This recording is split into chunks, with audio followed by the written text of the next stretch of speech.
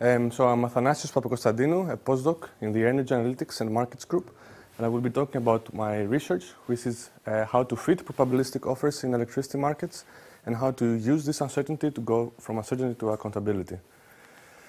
Electricity markets have been so far designed with a heavy focus on conventional power generators. Producers participate by bidding their marginal costs, which depend on the price of the fuels, in essence. And they are ranked from the cheapest one to the most expensive one, with clearing the price of electricity being determined at the intersection of the supply and the demand.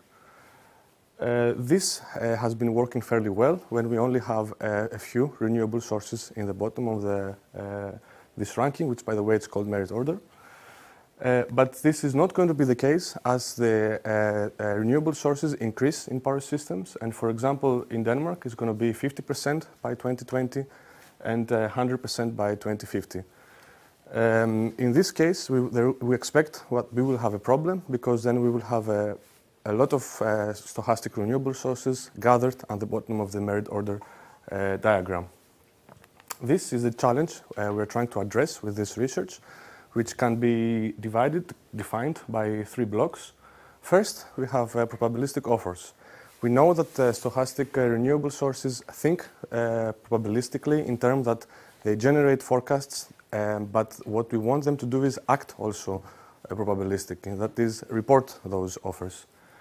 This will allow for accountability for uncertainty. That is, we will be able to evaluate them based on the quality of these forecasts, but this will call for a new market design, which be able to include these forecasts at its core.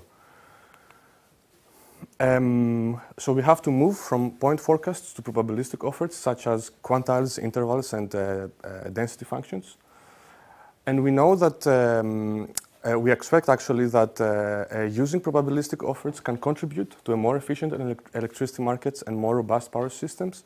For example, the market operators can calculate the day-ahead scheduling based on the expected real-time outcomes, and the TSOs will be able to use this information to plan better ahead. What we have shown so far in our research is that current market setups, such as two-price real-time market combined with day-ahead market, can accommodate probabilistic offers, and we have shown that the revenues for the stochastic producers can be equivalent between the conventional market and a more advanced market, which uses side payments which include this probabilistic information. However, the traditional problem, or the very old problem on what to do with these probabilistic offers remains in our case also. Because, for example, we may acquire, after this, in these setups, probabilistic offers of low quality. And this is a specific example, and that's the example that we've been using in this research. And let's assume that we have a beta distribution which defines the wind power production for one producer, and that's given by the black line here. And we introduce some low quality, let's say, where we have overestimation of the mean, the green line, which signifies a 40%, 60% overestimation of the mean, and underestimation, which is a 40% below. So these red and green distributions are the same with the black distribution, only there is a difference in their mean. We can see that, of course, all the means are different, but also the structure of the distribution is very different. So if we start using these red and green distributions to describe and to build a market upon them, then we will actually achieve the opposite of the result we are aiming for. That is, we will achieve an inefficient and certainly not robust market. That's why we proposed to introduce a kind of penalty for uncertainty of the stochastic producers. And the basic idea here is to upset the merit order based on an accuracy metric which depends on the distance between the forecasted and actual distribution. So here, with respect to our initial example, we can see what happens with 0.4 mean underestimating and overestimating the mean. So what happens here is that the wind power producer actually changes one step, so he moves above one of the conventional generators. as a penalty for the forecast of low quality he supplied in the system. This could have some impact on the operation cost and the social welfare of the system. So these are our results in summary for this work. So the red line is the operation cost for the conventional model, where we have independent trading floors, independent day-ahead and real-time markets. While on the right we have the state of the art, and on the left, on the left we have the state of the art, and on the right we have our approach, which is based on a stochastic optimization and the bi-level programming.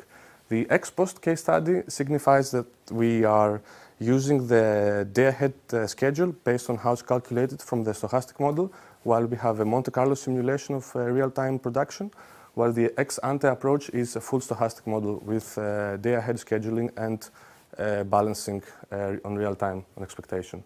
So we can see that our ex-post approach cuts operation costs when we have overestimating, so that's that side here. And what it does, in essence, is that it kicks out the wind power producer from the merit order because he's overestimating, so he's not precise, he's not accurate. And that actually saves us a lot of money because the system does not have to rely on load shedding. For the ex-ante approach, which is a full stochastic one, as I mentioned before, our approach improves the stochastic model because now it's closer to the ex-post, and that is what would happen. Finally, what we want to do to progress and to move forward on this research is to try to update the marginal costs based on a new metric that would combine both a certain accuracy and precision, because we have shown so far the difference in the distributions when we have like a different estimation of the mean, but here is what happens when we have a different estimation of the variance. And what we have identified as a big problem based on the previous research is how to define this metric, which moves the wind power producer in the merit order definition. And by having access to these probabilistic offers in the early stage of the day-ahead market, we can use it to scale it while based on the expectation of real-time outcome, and then recalculate the whole system. Thank you for your attention.